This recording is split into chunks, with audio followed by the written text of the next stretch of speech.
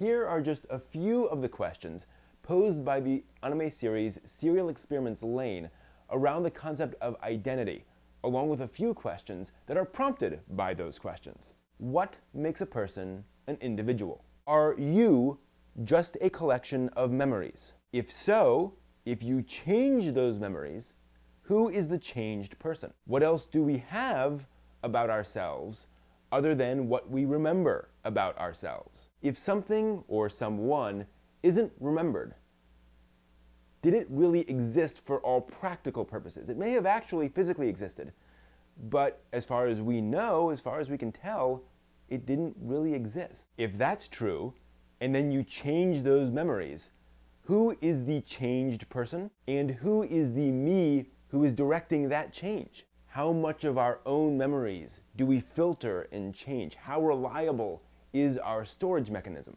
If you can change your memory, what's real?